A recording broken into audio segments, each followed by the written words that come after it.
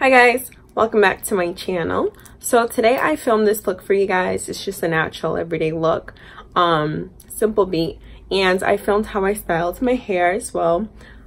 This is a 613 frontal wig that I made, colored, and installed by myself. So if anyone's interested in purchasing any wigs from me, feel free to let me know. And if anyone in the New York or Boston area is interested in a wig install, also let me know. But yeah, if you want to watch how I got this look and styled my hair, please keep watching. Alright guys, so I'm going to start off with my eyebrows. I'm just going to grab a spoolie and I'm going to brush them out. And then I'm going to go in with my Anastasia Beverly Hills Dip Out Pomade in the color Ebony. And I'm going to be using an angled inglot brush to apply this. I'm going to start off at the bottom of my eyebrows, and I'm just going to pick up some more product and work at the top of my eyebrows. And I'm just using small strokes to do this. I don't want to fill in my eyebrows using long strokes. That's just going to give you potential to mess up. So yeah, just use small strokes, and then with the excess the excess product on the brush, I'm just going to fill in the rest of my eyebrow. I'm going to be doing the same thing on the other side, just starting off at the bottom of my eyebrow, and I don't start off at the beginning. I start off a little bit behind, just so I don't have a harsh looking eyebrow or a blocky looking eyebrow. And same thing for the top. I'm not going to start off at the beginning. I'm going to start off a little bit towards the side of my eyebrow, and just using the excess product on the brush and fill in my eyebrow using that. And in the beginning of my eyebrow, I'm going to use vertical strokes, just so it just looks more natural and feathery. And like I said, I don't have that blocky eyebrow effect. So now I'm going to take my new goodie. Well, it's not new, but whatever. My NARS concealer in the color Amande, and using a small brush, I'm just going to clean up my eyebrows.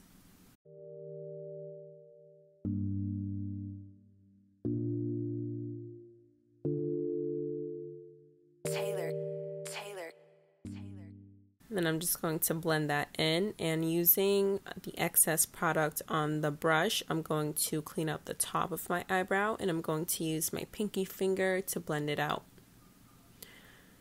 I don't like to pick up extra product when, I try not to pick up extra product when I'm working at the top of my brows, just so I don't have like a halo effect going on my eyebrows, because I don't really apply concealer on my forehead. I just apply it in between my eyebrows.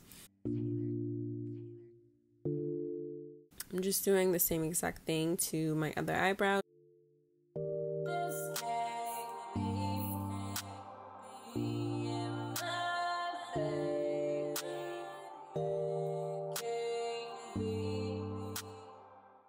Moving on, I'm going to moisturize my lips using Blistex, of course.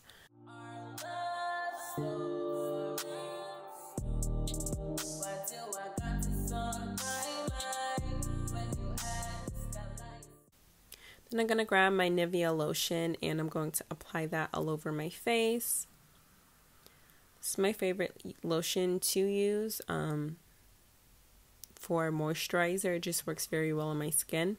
I'm going to pick up a little bit of vitamin E oil as well and apply that on my skin. It just helps with scarring that you have or anything like that.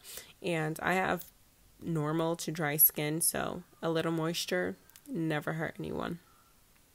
I'm going to go back in with my concealer, my NARS concealer, and I'm going to apply it underneath my eyes and make those bags disappear. And if you see me looking over to the side, if it's a strong look, I'm watching my show, I'm sorry. And if it's just like a side angle, I'm looking in the mirror. And I'm going to apply this on my mustache as well.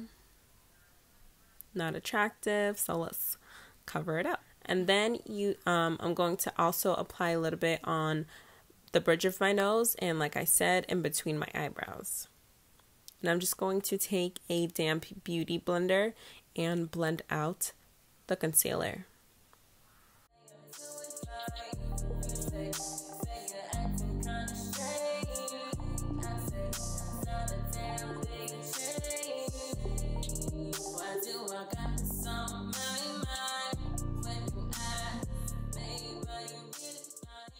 And when you're blending out your concealer, you want to be sure that you're patting it in and not like using a swiping motion. That's going to make you just look patchy, and no one wants to look patchy.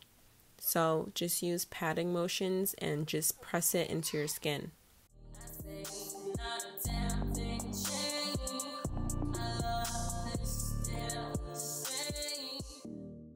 And now I'm going to be taking my LA Girl Pro Concealer, and I don't know the color because it fell off, so a dark brown. And I'm going to use that to contour my nose and also cover up my little burn scar that I have. And I like to apply this at the tips of my nose and then down the bridge of my nose as well. And then I do a little line across my nose just to get me like a dainty little nose, I guess. This is just how I like to contour my nose. Every nose is different, of course, but I'm just going to take a small beauty blender and I'm going to start off by blending out the concealer on my nose first, well, the contour on my nose first, and then I'm going to blend out the concealer on my scar. And I'm just going to take a little bit more of the concealer and apply it underneath my eyes just to further help, you know, get rid of those bags and also clean up the nose contour that I just did. And I'm blending this out using the same damp beauty blender.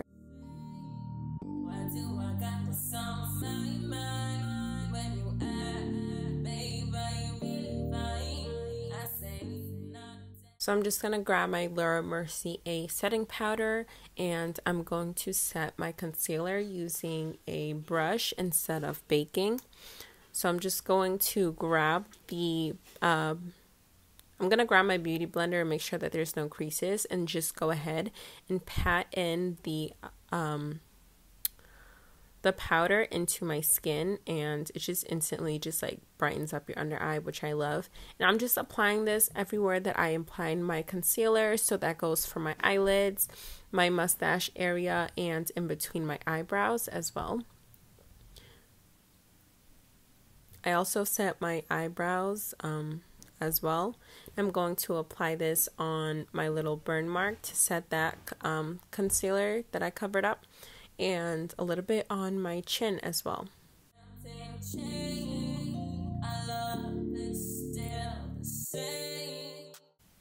And now we're going to jump into contour. I am using Ruby Kiss mineral powder in the color Ebony, and I'm using a stippling brush to blend this out. I like to use a stippling brush as opposed to like a contour brush, just because this product a little bit goes a long way. It's very pigmented, so you don't need that much, and the stippling brush just allows me to pick up the perfect amount to contour my face without me looking muddy or without my contour being way too dark. I'm just going to apply the excess powder to underneath my lip.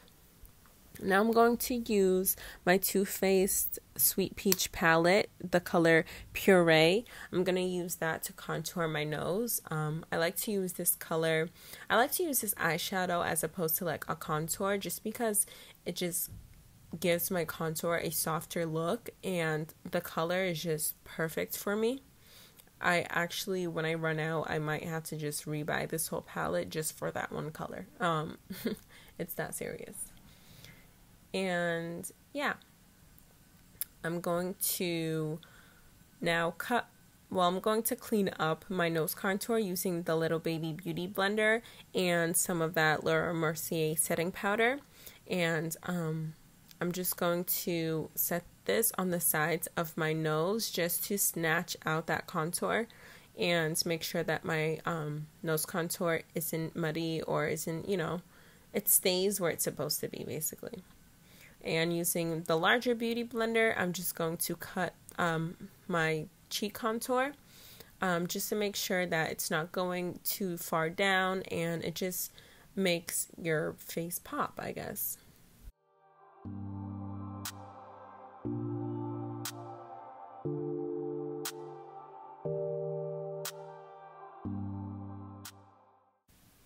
So now I'm going to go ahead and jump into my eyes, and I'm not doing anything too crazy.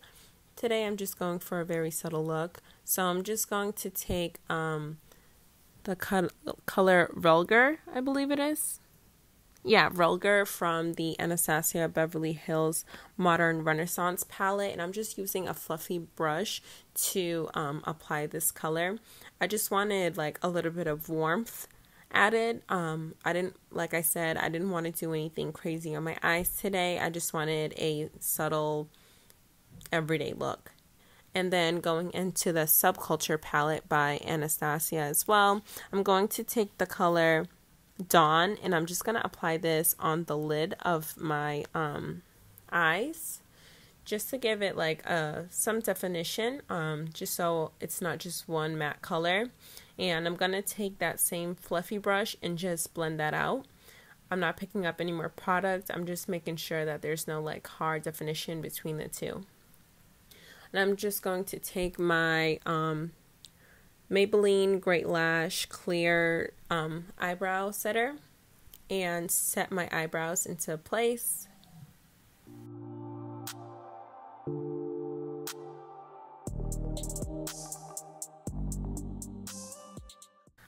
But yeah, moving on to the lashes. So whenever I apply lashes, I always use a mirror, and I hold the mirror lower than I hold the mirror low, so I'm automatically looking down, and it just helps apply the lash. And I also always use tweezers to help me apply my lash. It just gives me it just helps me apply them easier, I guess.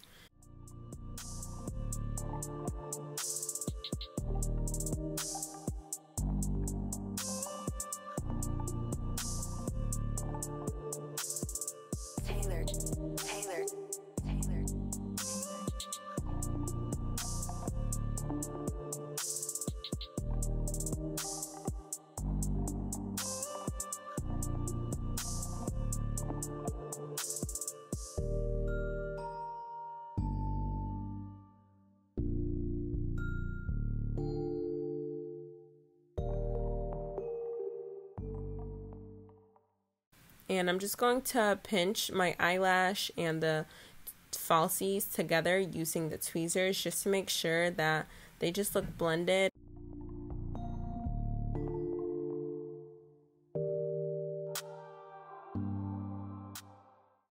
Just going to go ahead and apply the other one off camera. And I'm just going to use a large fluffy brush to blend out that powder that I have all over my face. And I like to blend everywhere basically, and just make sure that once again I'm blended. And I'm gonna go back in with a stippling brush. I didn't pick up any more product. I'm just using the excess product on my brush just to blend out that definition. I didn't want like a clean cut. And I'm just going to go back into Vulgar and use this for my blush as well. Just once again to warm up the face. And I apply like just a little bit of excess on the tip of my nose. And now I'm going in with the MAC Gold Deposit highlighter. And I am using an e.l.f. contour brush. But I love this for highlighting instead. It's just so fluffy, so it just picks up like the perfect amount of product, and it just gives me a great application.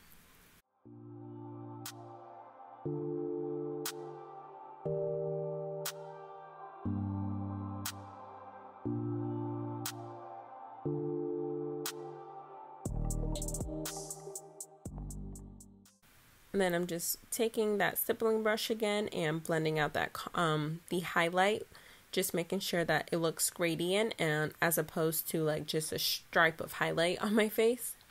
And I'm going to take a small little brush to do the other highlights on my face, so my inner tear ducts, underneath my eyebrows, and I'm just using that same Golden Deposit color. But yeah, underneath my eyebrows and on my Cupid's bow, trying to define my non-existent lips, make them look, you know, a little bit bigger. They need the help, so. And I'm going to apply a little bit on the tip of my nose, and I'm going to use my finger to blend that out. And then I'm going to apply it on the bridge of my nose as well, basically creating like an exclamation mark. This just helps out with your nose contour. And I'm going to go back in with the big fluffy brush and that I use to contour my nose, and I'm going to go back into the color Puree from the Sweet Peach palette and just clean up that highlight and clean up my nose contour. And I'm going to sweep it across just so I get like that exclamation mark defined. And just go back in with that fluffy brush and blend out the highlight on my brow bone. And now I'm using the Roller Lash Mascara just to, you know, make my non-existent bottom lashes look a little bit more existent. And I'm going to apply this on my falsies as well, just to help blend out my natural lashes with the falsies and just make them look a little bit more fuller, because who doesn't like a nice full lash? Come on now. So I'm going to go in with my Wet n Wild concealer and just redraw in my beauty marks that I have. And I'm just going to set my face using the Urban Decay setting spray. Yeah. Now I'm just going to move on to my hair. I didn't record how I installed my hair. I just went ahead and did that off camera. I'm just going to go ahead and style it now. I used mousse, so that's why it looks a little bit crunchy, I would say, at the top. But I'm just going to take some heat protectant. And this is the Tresemme heat protectant before curling up my hair. And I'm going to take a hot comb just to, you know, unstiffen out that mousse that I applied. And just flatten out that hair.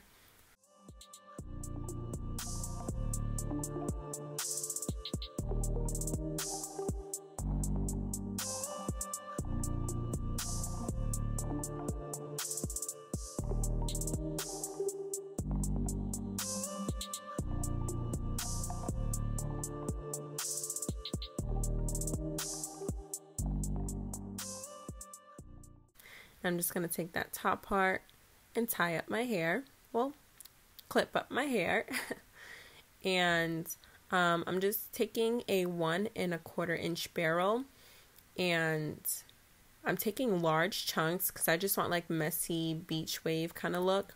So I'm just taking large chunks of my hair and just curling that. And the same thing, I just did the same exact thing all throughout my hair. I figured that was very repetitious and you guys didn't need to see me curl my hair for another 5 minutes. For the top half of my hair, I like to grab pieces of hair and wrap it around the barrel. I like to take some thin pieces and do that, and then go back in and wrap it around the wand as well, just so I have like different styled curls in there, and I get that messy look that I wanted.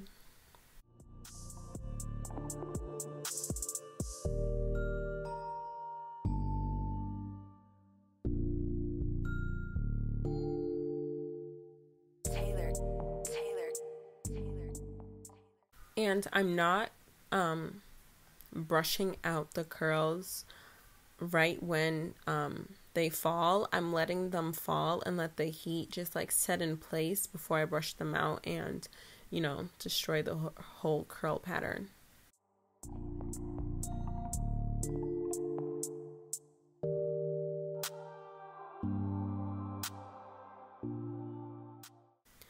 So now I'm just going to go ahead and brush out those curls and just style my hair to my liking, and just picking up any pieces that I see that need to be curled a little bit. I'm just going in and doing like touch-ups here and there.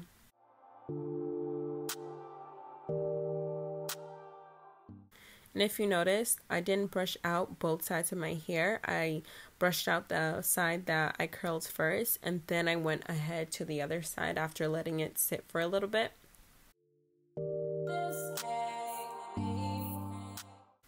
I didn't really like the flatness that was going on there, so I'm just going to grab like a 1/2 inch section at the top of my head and just run that curling iron through there just to give me like a little bump and a little volume to my hair. I'm just doing the same thing to the other side.